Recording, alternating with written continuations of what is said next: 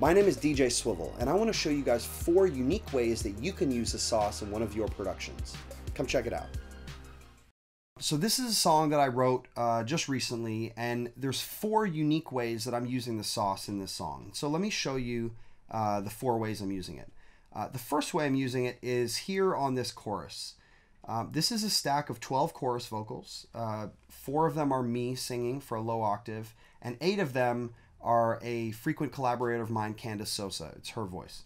Now, I could have just mixed these vocals and left it as is, and it would have been cool. But this song has a nostalgic vibe to it. And so I wanted this chorus to feel like it was kids singing, like, you know, you were looking back in time, and the voice is your childhood voice. And so I wanted to create this like children's choir sound. So let me play you the chorus with no sauce on it and no reverb or delay or anything like that, just so you can see what the chorus is doing. Here we go. Damn it, I wish I, God damn it, I wish I had a sign to say we were living in the good old days. Okay, so that's the chorus.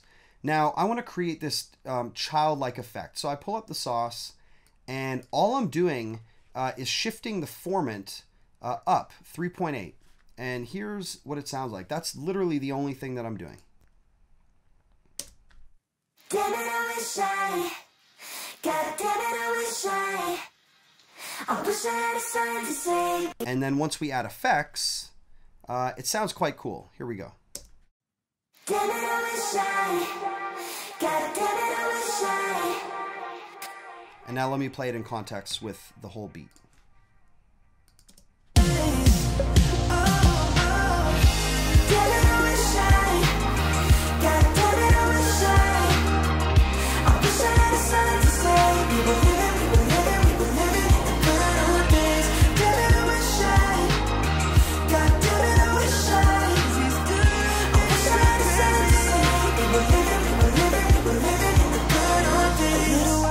You can see very quickly and very easily you can get a really cool effect that just makes your track stand out a little bit more than the next person's. And to me, that's what music is about, is finding unique ways to get your message across. So that's the first way I'm using the sauce in this song. Let me show you the second way. So here in this second verse section, I have these background vocals that are just doubling the lead. And what I've done is I've got an instance of the sauce on an effects return, which will move up here. And this is just an effects return. And what I've got going on is I have the reverb at 100%, which makes it essentially act like a reverb. It's a 100% wet reverb signal. I have a little bit of delay, a little bit of compression, and I have a little bit of distortion, and I've pitched it up a full octave. And so what you're going to get is this high pitch reverb sound. So let me just play these background vocals and play what they're doing. Go back, soundtrack, crazy, lately. So you can see on the first 2, we had no effect. On the second 2, we had this high pitch reverb effect.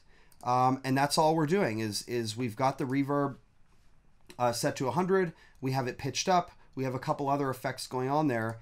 And we're just automating the send right here.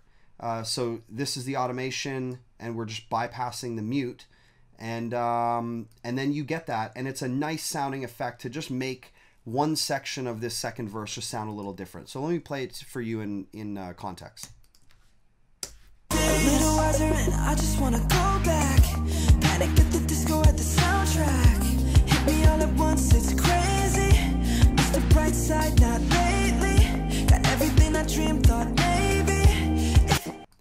So here's the third way that I'm using the sauce on this song. It's actually happens right after the previous way I was showing you. And what we're trying to create here is a low octave. What happened was I recorded the vocal, and when I started mixing the song later, I realized that I wanted a low octave vocal to double what Candace was doing on her lead for these last couple bars of the second verse. So what I simply did was I duplicated this lead vocal track, and it's got all your normal vocal effects to get a nice lead vocal. But then the last effect that I have on this is the sauce. And here we have it. And what I've done is I've lowered the pitch by a full octave, and I've lowered the formant a little bit just to shape the vocal. There's a bit of compression rather. And then I have the spread set to 80%. So it's nice and wide, and it sounds like a stereo vocal, like you have a left and right vocal. And so here's what this vocal sounds like without the sauce on it.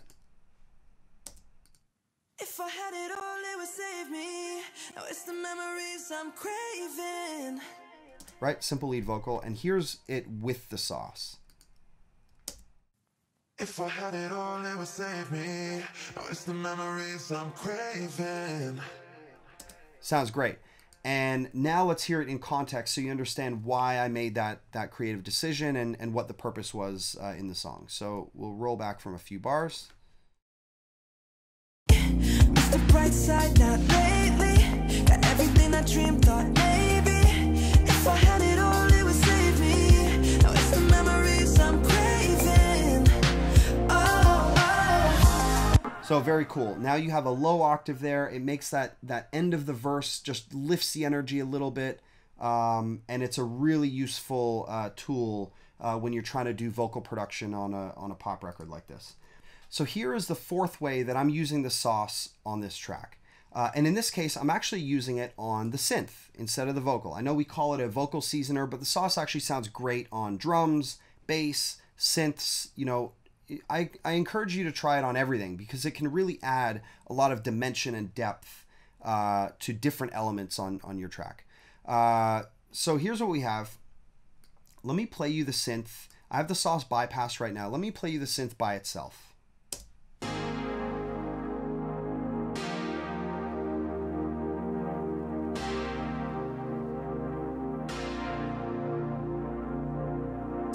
So that synth actually sounds quite good, but I want to make it a little more unique, and I want to make it my own because there's probably a lot of people who have used that, and I want it to stand out. So I've put an instance of the sauce on, and you'll notice that the interface looks a little bit different. There's different colors on the knobs, and the background is gray.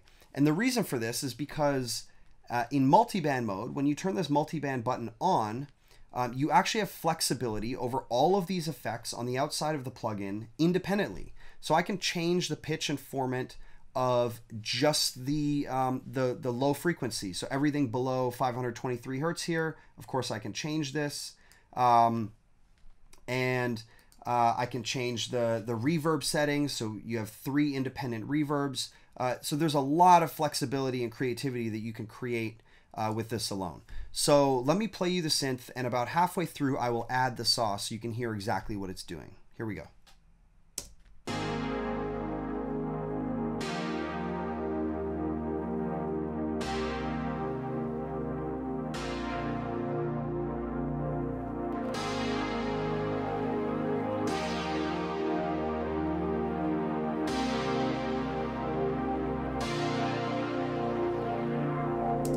So you could see it took what was already a great sound and made it a little more dynamic, a little more interesting. We did a bit of distortion. There's some pitch and formant shifting happening. We added a flanger just in the high and mid bands, and there's a chorus in the low band. There's 2 different reverbs. In the low band, there's a small reverb. In the mid band, it's a small reverb, but in the high band, it's a large hall algorithm. And so we've done some unique things there to change some of the bands just a little bit. And it's a subtle change, but it really does take what was a good sound and made it a great sound. So those are 4 of the ways that I've used the sauce on this song. And you can mess with this any number of ways. We've included a number of great presets that allow you to quickly get to a new sound and something creative and interesting just with the click of a button here. And yeah, and you can get some really cool sounds just by running it through the sauce and messing with it a little bit. So check it out and show me how you're making it. So those are some of the ways that I like to use the sauce in my tracks. But I want to hear from you guys. Tag me and share how you find your flavor with the sauce, and I'll be reposting all the videos. Can't wait to see what you create.